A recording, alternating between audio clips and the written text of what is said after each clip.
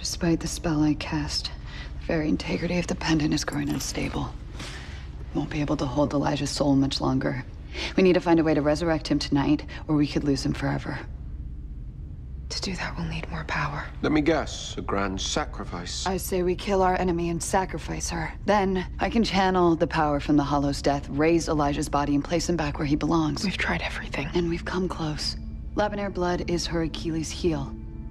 Haley, your blood weakened her, but you've technically been dead for years, so it won't be strong enough to kill her.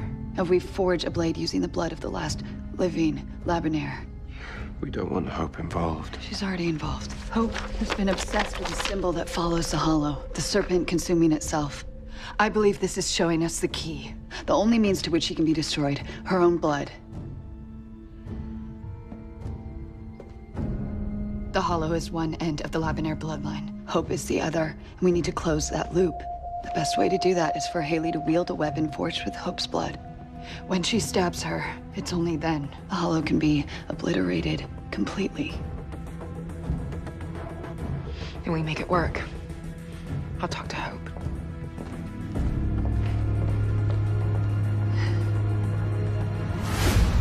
The Originals, all new this Friday at 8/7 Central on the CW.